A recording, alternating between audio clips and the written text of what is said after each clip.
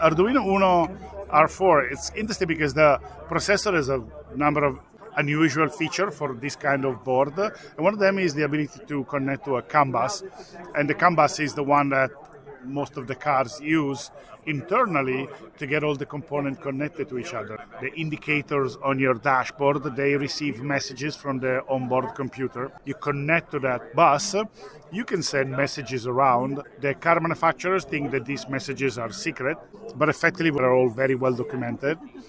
So you can build harmless projects like put LED strips in your car, and every time you accelerate, they do some kind of an animation, or every time you brake, they turn red or whatever. And so when you read the messages, it's not dangerous. If you send the wrong message to the wrong part of the car, you can do really bad things. So I would stay read-only and enjoy.